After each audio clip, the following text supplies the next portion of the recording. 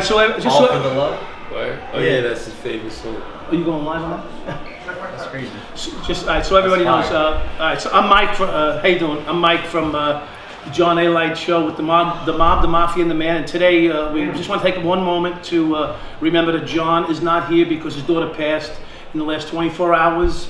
And they harvested her organs today. Yeah, he saved 10 lives. And so she maybe saved 10 lives with this. So everybody remember that. John is quite the personality. He's got a big social media presence, and he's done quite a bit of things in the entertainment industry. Myself, you know, they did a documentary about me. It's really not true, most of it. And if no, I want it to be true. No, of course. No, I don't know. Whatever you don't like wasn't true. And so let's just kick this off. I have to say, it's quite the honor and pleasure to have Jadakiss and Zach. The Miss. Kiss and the Miss. Kiss and the Miss. Yeah, so you guys, I want to thank you guys for taking the time out from this. First of all, this is the NFT event here that has been like extremely well attended. I mean, premium, high class. Just the energy in the building is excellent. Yeah. You ain't here today, you're nowhere. I'm glad I'm here, and you know, I'm honored to be amongst some prestigious individuals. It's amazing. Glad to have you. Yeah, I'm so impressed by the gathering of people of all walks of life and the energy that you suggest that's attached to this whole NFT world that guys like me really don't know much about. But I've learned an awful lot today. In fact, some of the people in this audience right now have informed us of quite a bit of stuff today. And this is an incredible gathering. So, first of all, I just want to tell you something. And Mike, you can attest to this.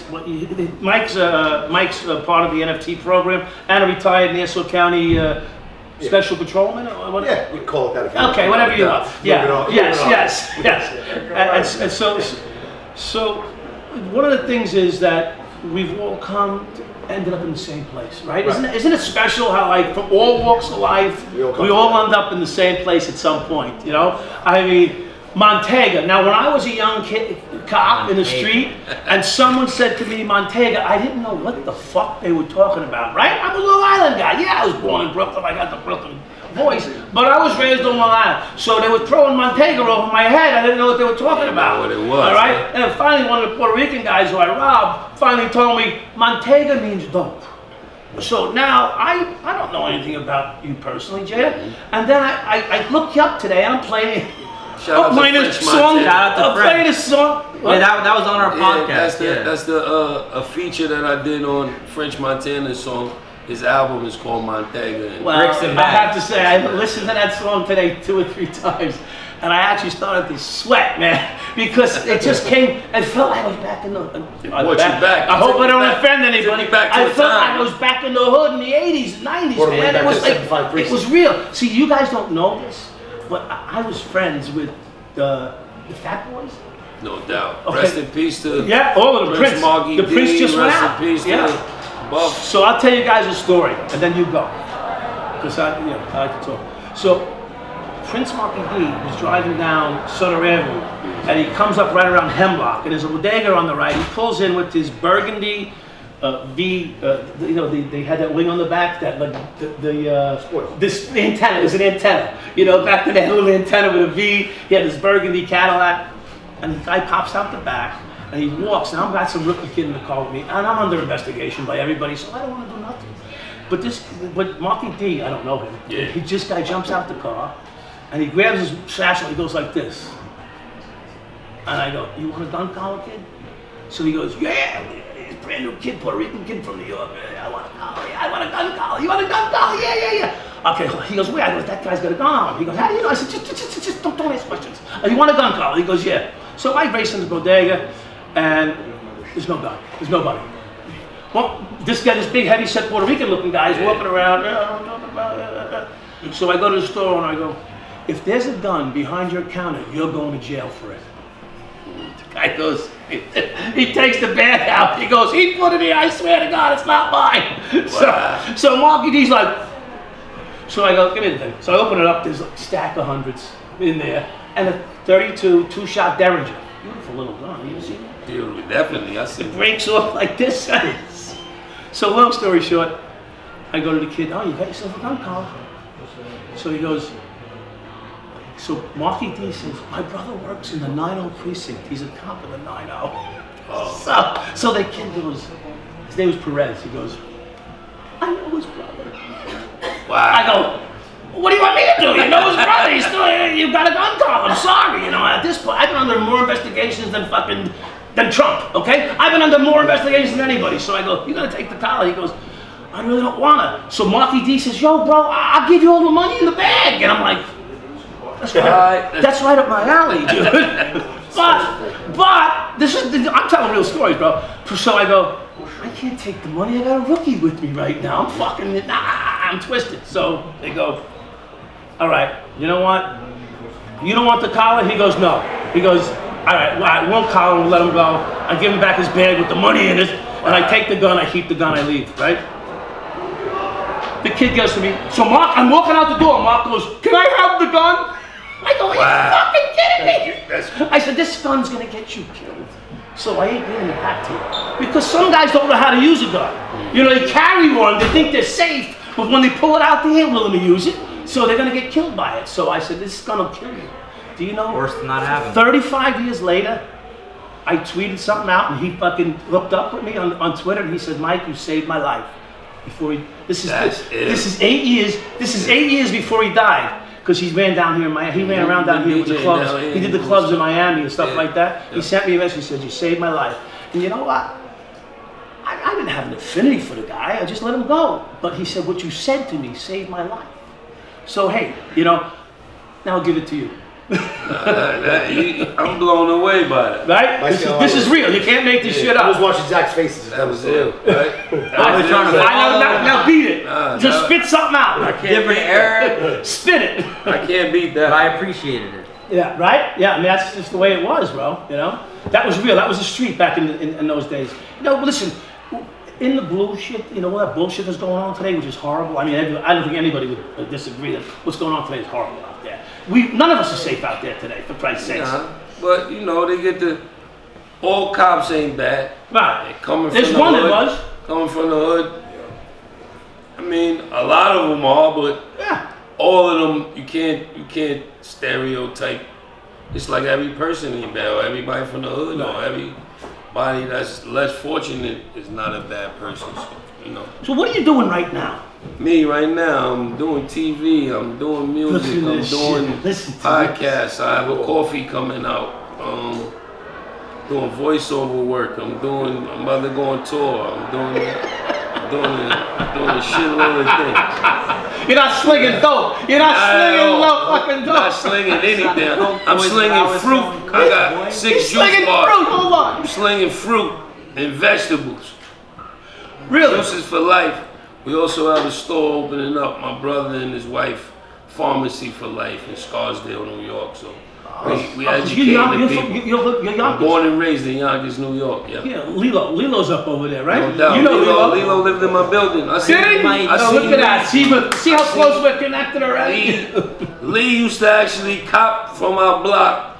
Then when he came home from his bid, he moved in my building down on the waterfront in Yonkers, and now he's doing good. I seen him before I flew out here. I spoke to him last week. He just bought a Benz. He came through with the top drop. I'm gonna yell at him. Had a lady friend with him. Oh yeah, I know his lady friend. Yeah. I know his lady friend. So Lee is good. Lilo's kid. doing good, man. He's a good guy. Yeah. So what do you do with him now? What do you guys do? You run the podcast? This is a special juke. Oh, I want to know. Tell him a little about yourself. Yeah, so Jay is my partner, and ever since we've been linked up, we've been able to. Is this thing on? Yeah, what's up? Yeah, so better be on. Me and Jada are partners, and we originally got linked up, and when we first talked, I just thought maybe we could do like a fantasy football league. I started off thinking small, and he said, I've been wanting to do a sports show. I said, word? So that sounds like something I'm interested in. And I had a lot of offers for podcasts, you know, for a few years and stuff. I never committed to one. Because you're a big personality, or because you're good at podcasting? I think it's just my overall sports knowledge. Very smart. He predicted the Rams to win in September of the year before they won the Super Bowl. I got before they play. I've been like that since I was 10. Yeah. Well, we gonna give you. He picked Buffalo this year, so put something on in that. Buffalo, huh? Don't tell everybody out there. No. Yeah. I don't want the odds get a little fucked up. Cut that out. That's a $10,000 tip. We're cutting that. We're cutting that out. I gotta sell it to Floyd or someone. So, yeah. So we linked up. We talked on the phone, and I think Kiss just saw an 18-year-old kid that knew a lot about sports, and we linked up in Miami, and we filmed like a little pilot, like a little short one, just a little interview, just kind of see how our chemistry would go. And like, what was your reaction when you first saw me downstairs? I didn't even know that was you. He was, he was real subtle, real somber, real closed in. And then when they hit action on the camera, a whole nother personality came out of him. And after we hung around each other and got to know each other, the camaraderie opened up more. And he's a genius. He's a genius in the tech world. He's a genius in the sports world. He's a golden Jew.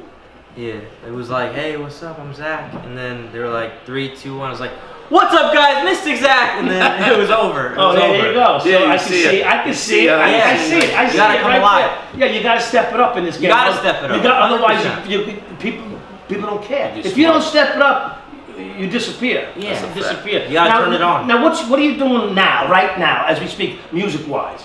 Right now, just released. I'm all over the place. I want to know what you released. I heard some. You heard me on French. Montega. I'm just. Is that new? I'm on. That's very brand new. new. Because that sounds like 90s and shit. Very, very new. I don't fucking know. Rowdy Rebel and A Boogie just released a single. I'm from New York. With me on there. I just released a single with Funkmaster Flex on Thursday with Swiss Beats. Fire. Will probably be the lead-off song for the new season of Godfather of Harlem. Oh, yeah. Shout out to Swiss, shout out to Forrest Whitaker, shout out to Grady. Speaking of Godfather of Harlem, we actually have Jadakiss, one of our Mafia collection. No doubt. We have I think the nephew has a restaurant in White Plains. We go up there. So small world. No doubt. Yeah, the world is so small, bro. It's just Kevin Bacon ain't got nothing on us. Let me tell you straight up. 6-0. We're 3-2-4, maybe 1. Yeah. In fact, we had a girl sitting down here before. He's related to the girl's uncle. So let's keep it. Didn't even know it. Well, we're keeping it for now.